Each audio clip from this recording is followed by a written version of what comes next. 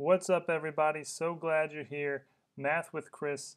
We're going to find the factors of a half century 50. 50 is nifty. Let's get to it. First two factors we always bank are the two easiest ones, 1 and the number itself, 50. Now we're going to branch out 50 using our factor tree.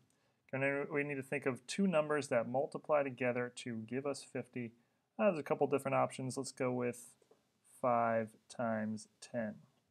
5. 5 a prime number? Indeed it is. 5 is done. That's nice and easy. Nothing more to do there.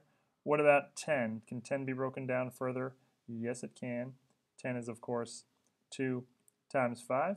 And both 2 and 5 are prime numbers, so this was nice and simple. We are already done. You can see all tree branches end in a circled prime number. We got a 2, a 5, and another 5. That means 2 times 5 times 5 equals 50. Those are the prime factors of 50. We can add the prime factors to our factor bank. That's a 2 and a 5. And anything we hit along the way gets added as well. We saw a 10 briefly there, so 10 gets put into the factor bank. And now, is there any other combination of these three factors down here, 2, 5, and 5, that can multiply together to give us a number not in the bank yet?